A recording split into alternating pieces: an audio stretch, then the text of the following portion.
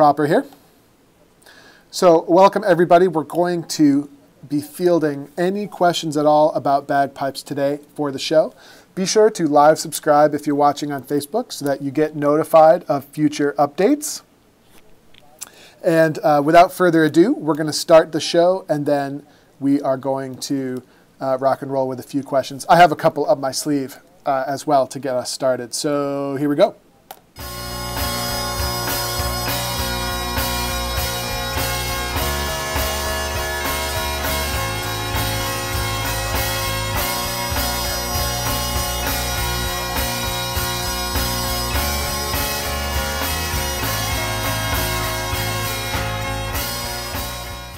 Okay, and we are back, which is very exciting. So the first question from my wife, Stephanie, is how do you make bagpipes quieter? The answer to that question is it's not really going to happen probably if you're playing the full Great Highland bagpipe, but maybe if you're playing small pipes or electronic bagpipes, there's a volume knob on those. Honey, you just have to buy me a nice fancy set of electronic bagpipes, and I will make sure I play those regularly. What's going on? Hey guys, so we have Guy here. We have Andrew that just chatted in. Billy is also here. Welcome, guys. Really good to see you. Just for anyone tuning in, this is an open Q&A, so you know, a lot of the content is going to be reliant on your contribution. I will go through a couple of the questions that we've had on our Facebook wall and group, you know, over the past little while, because we've had some really good questions come through. We'll start with Guy's question from earlier today on the forum that we have, which is exclusively for Dojo U Premium members, but some of these questions are really good, and I'll share them with you now. So just a fun question from him. So apparently there's a sheepskin bag involved. Cane drone reads, but he's asking about the plastic stock that goes in the blowpipe that splits apart. We call that a split blowpipe stock, and that allows us to put a water trap in the instrument, which is, you know, for many people who play sheepskin, standard equipment. And he's asking, does that plastic stock have any effect on the overall sound or timbre of the instrument? Which is kind of a good question, right? Like you're always wondering, okay, so I'm putting in a non-authentic, you know, definitely, you know, machined on a piece of plastic. Is that going to negatively impact the instrument? So the answer there is, in all my experience, that does not have a negative timbral effect on the instrument. Does it change the overall timbre of the instrument?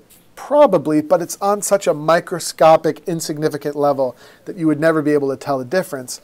And meanwhile, most pipers feel that being able to have that water trap through the split stock, you know, is a good thing, is a beneficial thing. And so if there is any difference, it would just be very, very negligible and worth the trade-off. Meanwhile, my split stock on my pipes are actually made out of a wooden piece. I think I had someone cook that up for me way back in the day where they took the actual original blowpipe stock from nail and split it for me and put that insert in so that I can, you know, have an even more authentic split stock. And it's just, you know, it's good aesthetically, but it's probably also good on a quantum level, you know, like on a very microscopic level, it's probably just that tiny bit better for the timbre of the instrument. And you might be saying like, Andrew, you full of crap, like what difference could that possibly make? But I'm a firm believer, and I have a lot of experience and evidence to back this up, that the overall embouchure of our instrument, okay, of the reservoir itself, of the bag that we use, the overall embouchure plays into the sound of the instrument. So anything that you do to affect the overall space in which all this air is hanging out, you know, before it exits the instrument, okay, like that's going to play a small role. Picture, you know, embouchure, which usually refers to the shape of the mouth when you're playing a woodwind or a brass instrument.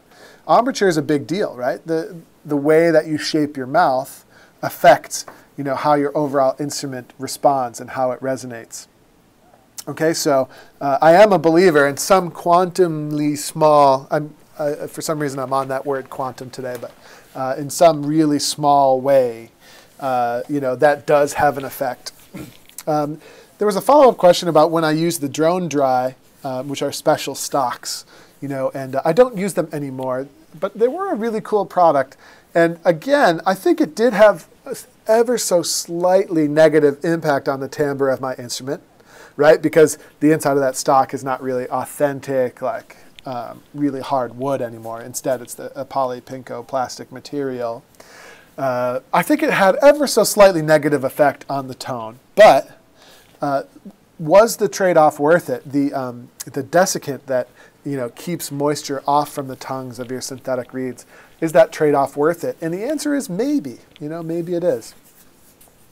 These are all really high-level questions, and I would also say that for the vast majority of us, right, there's nothing really that we want to be doing to mess around with that. Yeah, like the split plastic stock is perfectly fine. Simple water trap. We don't want to get too fancy though. Like, I personally don't advocate moisture control systems for beginners and intermediate players, largely because, right, all those little hoses and hookups and weird contraptions inside of your bag mess with the overall embouchure inside the bag and can have a negative impact on the timbral quality. Or, you might call it harmonic response maybe. You might just call it overall sweetness of the instrument. There are lots of people out there, who have differing opinions there. I think a lot of us train ourselves to believe that it doesn't have an impact just because we want those moisture control, things to be the right thing for us. It's up to you. I like to live in Realville as much as possible and acknowledge that anytime you mess with the inside of the bag and the way that the air flows and the overall shape and embouchure, it's going to have a downside in timbral quality. So that's a expanded answer to that question that we've had in the forum. So we've got some folks tuned in live. We really do want your questions here to make this broadcast a little bit more interesting. Andrew is asking what band I'm in. Currently at the moment, I have joined the Inveraray District Pipe Band over the winter, and I've been playing with them as a long-distance player. So at the moment, the arrangement is that I've been to 2 of the major competitions in Scotland, flew over and did those kind of whirlwind trips where I fly in, get in on like a Thursday morning, practice with the band Thursday and Friday, and then perform with them on the Saturday, which has been a blast. I'll be over for a little bit longer for the run up to the Worlds to prepare with the band, and then I'll play with them at the World Pipe Band Championships. So I hope that answers your question. And yeah, that's been pretty amazing experience. And I would say that a lot of players in our band are playing that very setup we just talked about, including myself, sheep and cane with a water trap. Many of us are playing that exact setup, which is pretty interesting. Let's scroll down here. We've had lots of good questions in the forum over time. Guy, you're great with the questions on the forum. I love when they come in, and we love answering them. There was a question yesterday about different types of hemp. Okay, this is a big question everybody has, especially like as the world kind of takes a little jaunt back towards old school land. Like we get the sheep, and a lot of people are playing cane drone reeds again, which is awesome, and it's producing a really great timbral world with lots of great harmonics. They're starting to come back in style, which is great. But then some other things get mistakenly grouped in with this. Okay, one of which is unwaxed old school hemp. Okay, and a lot of people are wondering, can I use plain hemp instead of waxed hemp, and will that produce a good result? And people have different theories here, but the bottom line for me is no way, Jose.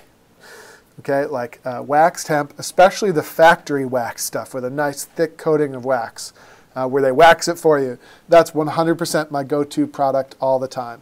I do a compression hemping technique, which you'll see floating around Dojo Land if you search enough. You could probably even find it for free if you're clever.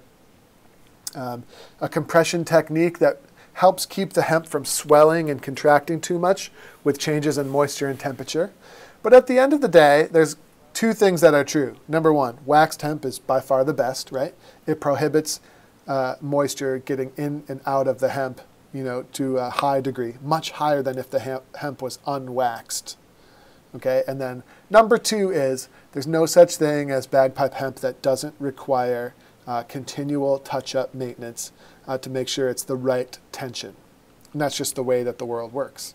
You could have African blackwood, which is one of the most dense materials, in the natural world that I'm aware of, and even that is going to expand and contract in different conditions. So of course hemp is going to as well.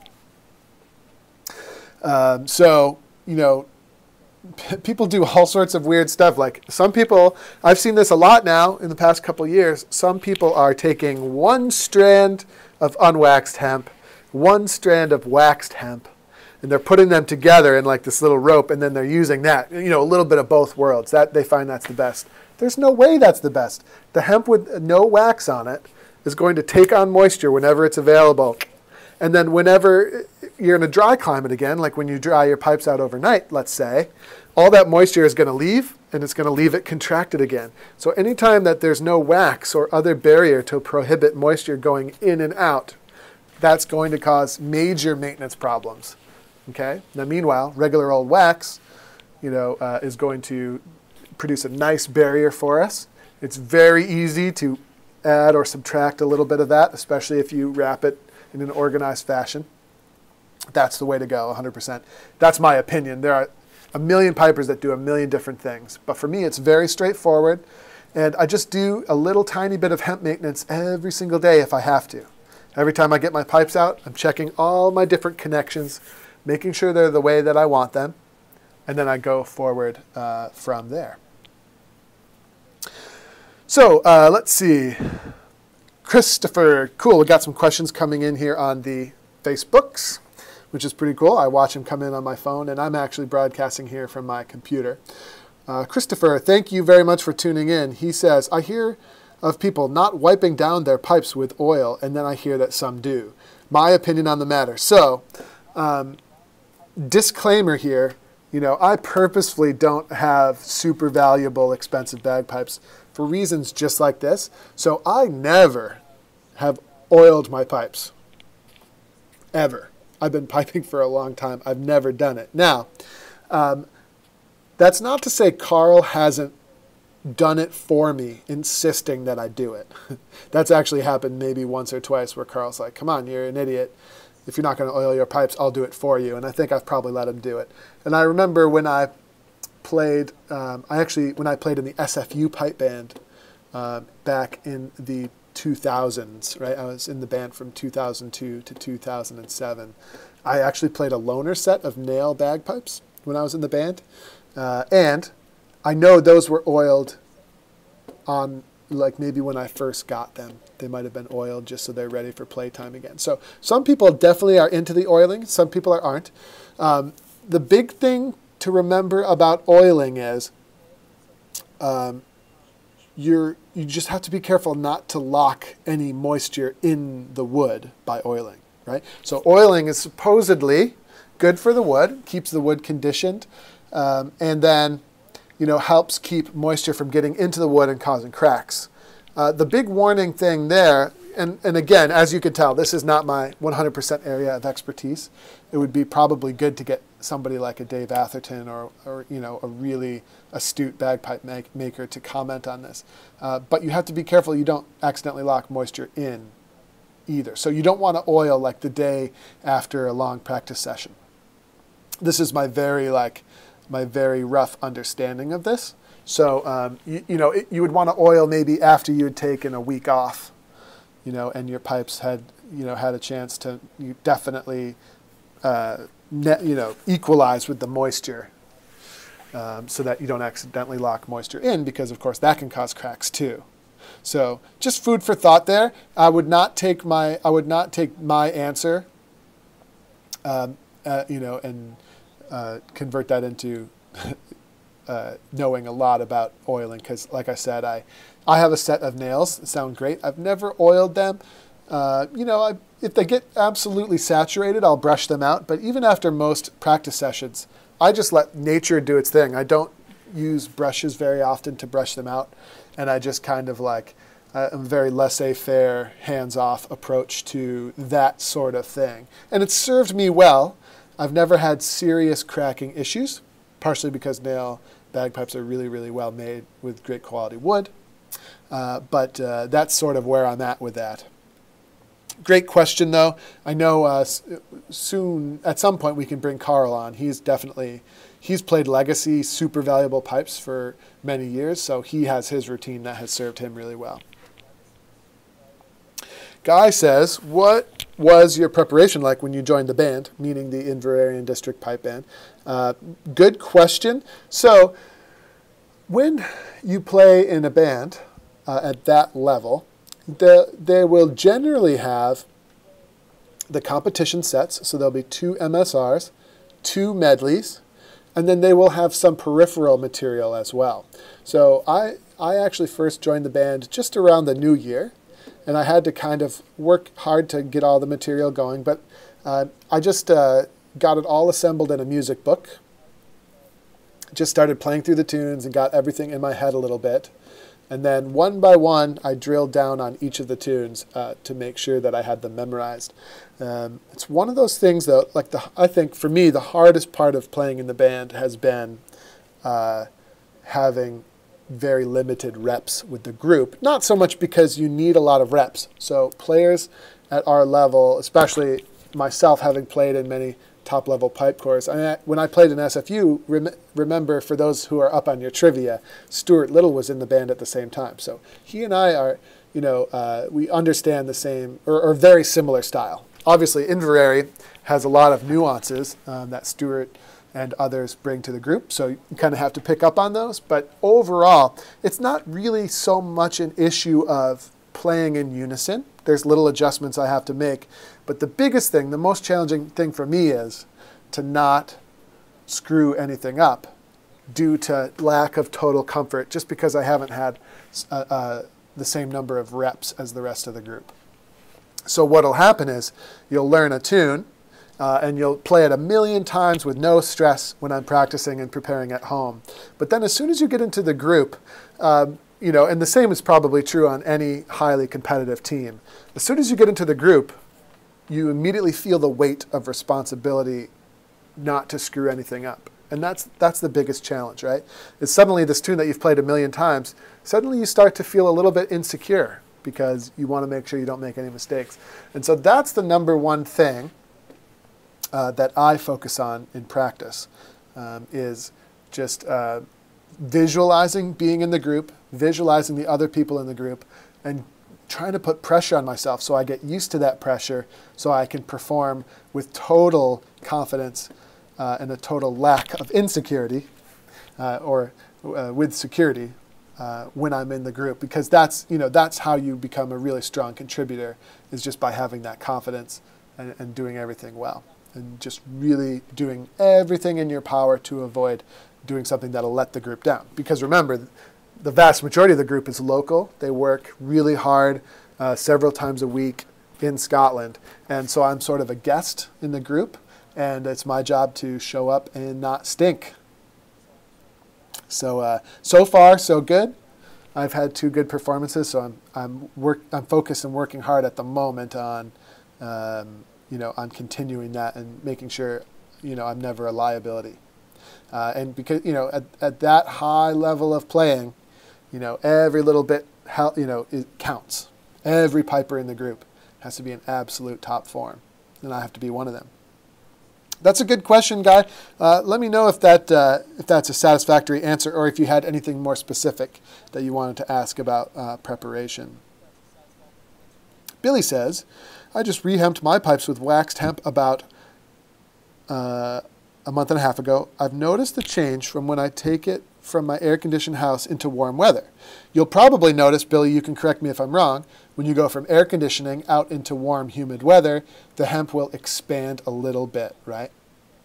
Like that, and that's sort of common sense kicking in, which is, that little bit of moisture in the air from the humidity sort of works its way in there and things will expand a little bit.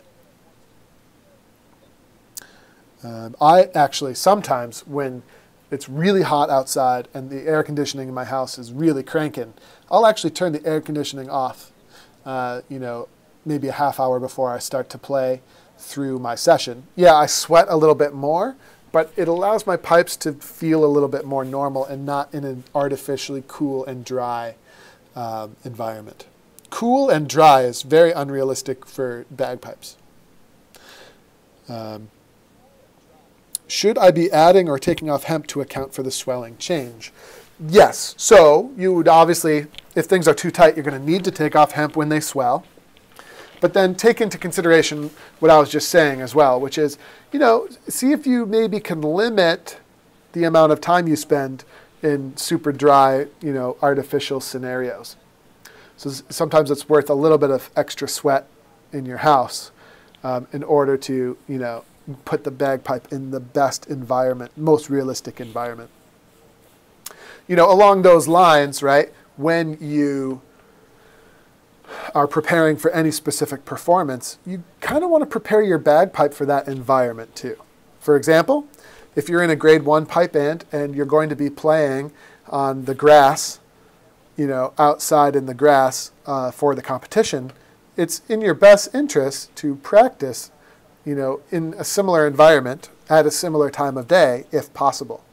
And I think you'll see most grade 1 pipe bands are going to be doing that the week of the Worlds, is they're going to be practicing at the same time that they're going to be competing on the weekend and in the same type of environment. So, that's just an overall rule of thumb for performance preparation. So, Neil, this is a funny question. How many marginally different versions of Highland Wedding are you willing to learn in your lifetime? That's a good question.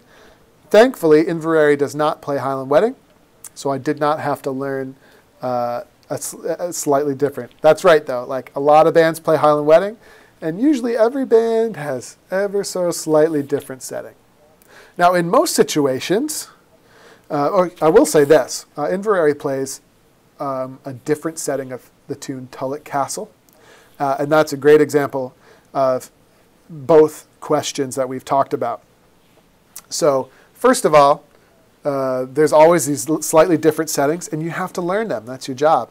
And then second of all, that's a great example of where I'm liable to feel insecure unless I've really prepared with that. So I can play that different setting a million times, no problem at home. The hard part is going into the band, you start to feel the pressure come down on you, you start to second guess whether you're remembering the setting properly, and then suddenly you can end up in a space where you have kind of bad momentum, and you might be likely to make a bluter. So you just have to be careful. Really good question.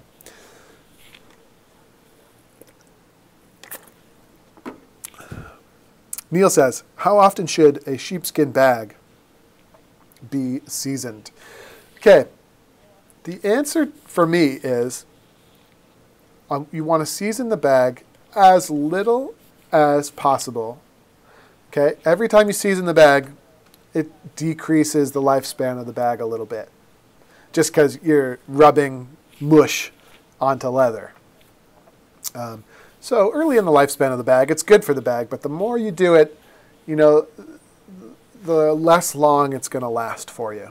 So the pattern that I usually go through is you tie in the bag and it's brand new. You give it a really big seasoning at first, and you're really careful to get all the seasoning in the pores to the max that very first time you season. Next, what usually happens is you need more seasoning very shortly thereafter because the bag soaks all that first round up. So you'll season it again probably within the first week. Then you'll probably season it again within the next 10 days to 2 weeks. But then once the bag is really broken in and things are really happening, you really shouldn't need to season it very often. Like maybe for me once every 2 months. And what's going on in my instrument right now is, I I'm putting off the inevitable, right? So I'm putting it off. I'm actually waiting to season my pipes until the key moment, which will be probably about a week before I leave to go back to Scotland. That's when I'll season it again. I actually didn't season it before my last trip to Scotland. But yeah, so we'll find that the bag is kind of needing seasoning, probably even right now during my practice sessions. Those of you who've played sheep for any amount of time know that usually if you just play it and get some moisture in it, it tends to tighten back up for you fairly well. Excuse me, I have a little bit of a dry throat going on here.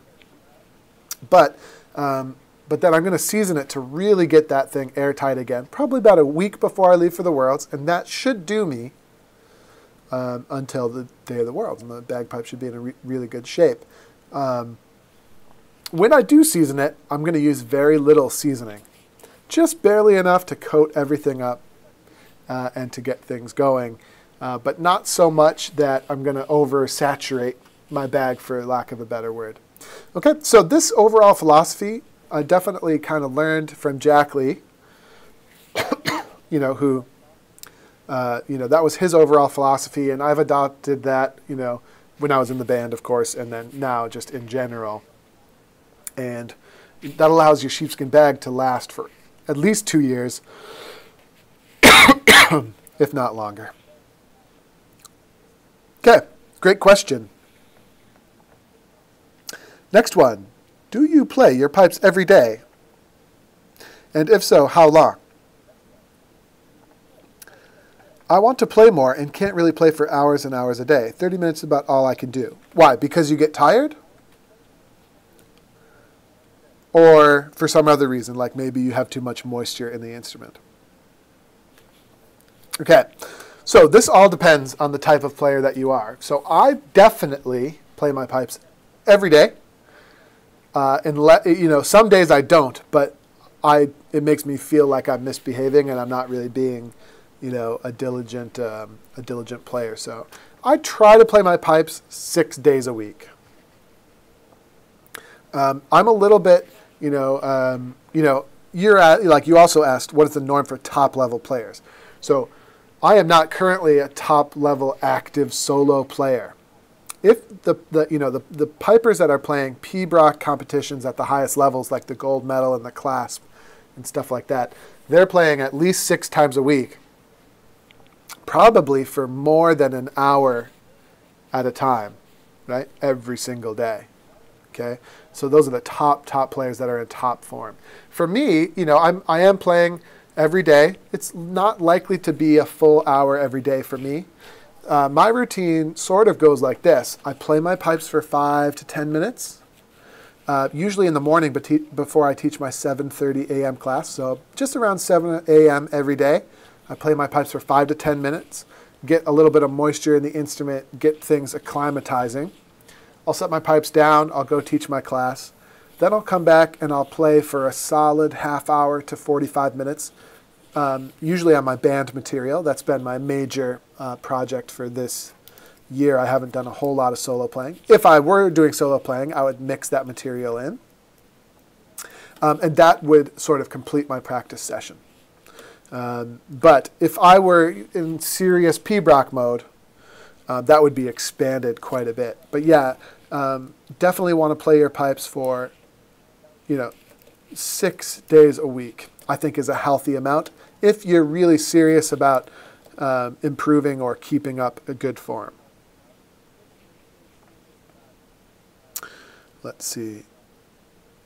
Yeah, and if you only have time for half an hour, that's fine. Just make sure you really use that half hour, right? Like if you're just doing reps for a half hour, that's not practice. That's wasting time. So if you only have half an hour, you need to make sure at least 25 minutes of that is actual focused work on developing your technique. Okay? Make sure you're spending at least 80% of your practice time working on the things that you are bad at. Callum says he only plays his pipes 35 minutes a day. There you go. Perfect.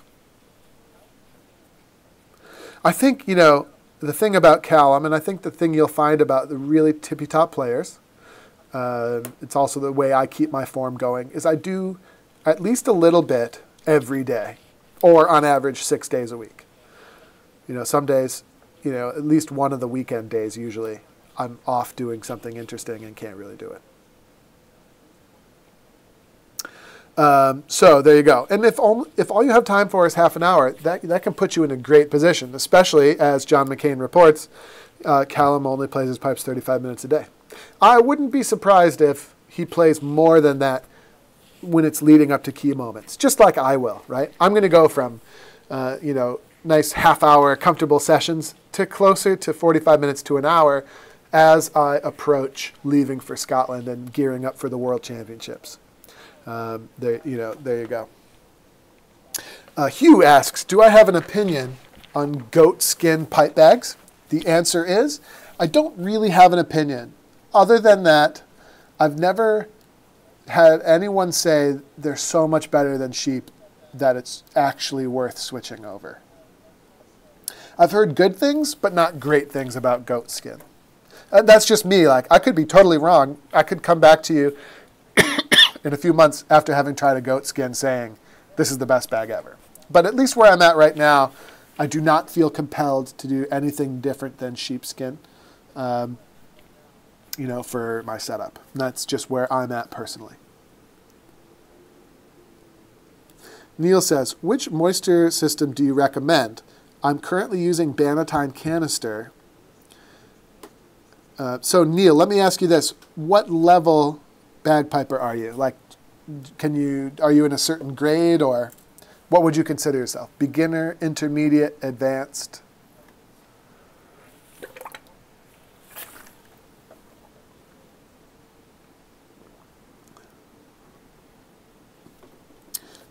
There's a little bit of a delay, folks, so we'll wait for Neil to maybe get back to me. And where I'm leading Neil with this is, unless you are a super advanced player, the best moisture control system, hands down,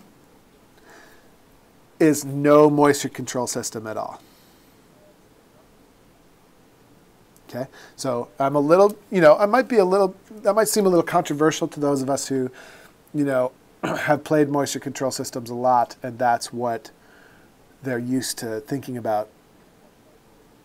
Okay, so you are an advanced player, unless you're super advanced. Now, the definition of super advanced is if your drones drift out of tune ever so slightly, even the tiniest bit, that would take you from winning to not being in the prize list. So, a high-level professional player here in North America, or like a player in the A or B grades, that are hoping to take prizes in the A or B grades in Scotland would be another good example.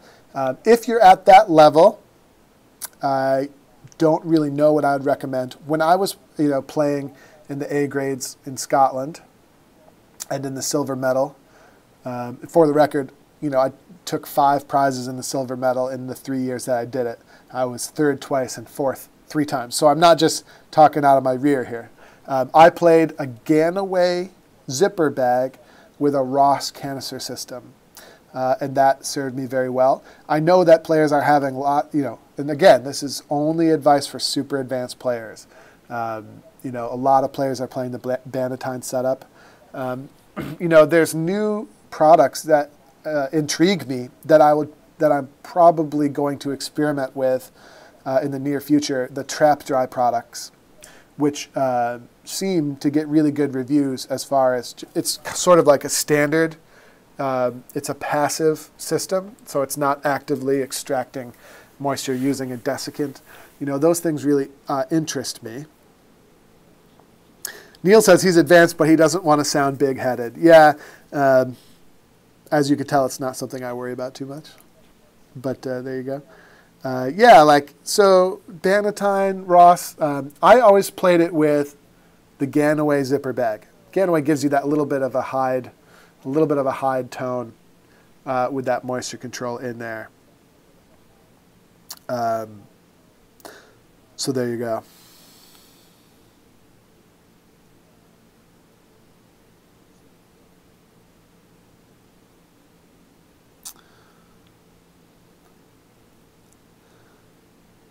Neil said, I have heard from quite a lot of pipers that the goat skin caused a lot of moisture. He says moisture system, but maybe moisture problems. Yeah, I cannot say for sure. I'm not educated enough on the goat skin. Good, these have been fantastic questions. I'll ask one more time for questions that I can answer for you, but then otherwise we'll venture towards wrapping up because I do have a 4 o'clock appointment. Oh, someone hearted me. Thank you. That's very nice of you. Bing. Very exciting. Any last questions? Thank you very much for tuning in, everybody. I really appreciate it. We'll wait a few more moments for any more questions, then we'll venture towards wrapping up. Let's do a couple of housekeeping things. So you may or may not see a live subscribe option somewhere on your screen. It might be on the actual video. It might be somewhere in the comments. Definitely click that live subscribe button if you enjoy this kind of thing, so that you'll just get a little notification in your Facebook when we go live, so that you'll be able to join in when you're free. That's the best way for you to find out about these. Also, we will be posting this show on YouTube and in podcast form. So search for us on your podcast app or in YouTube. Subscribe to us there if you're a YouTuber. Also, you can find us on Snapchat, Twitter, Instagram, obviously on Facebook as well. So, definitely help us by connecting in whatever ways you can. Definitely comment whenever you can, because, we love to get that feedback. That's kind of what keeps us going. Having these questions here from you guys has been great. Neil says, what sheepskin bag do I recommend? I recommend Bag sheepskin bag. Of the sheepskin options, that's the most expensive, but it's kind of because that reputation has been earned. So you're always going to get a good product with Bag, or if something is wrong with the bag, he's always very quick to correct it. I know there are other bag makers emerging in the market, and you'll just have to ask around for what sort of success people are having with that. Okay, well, let's call it in there for today. Thanks again very much for tuning in, and this has been a really fun Q&A, and I'll try to do an even better job next time promoting it, so you guys will know about it. But yeah, thanks again, and we'll see everybody soon.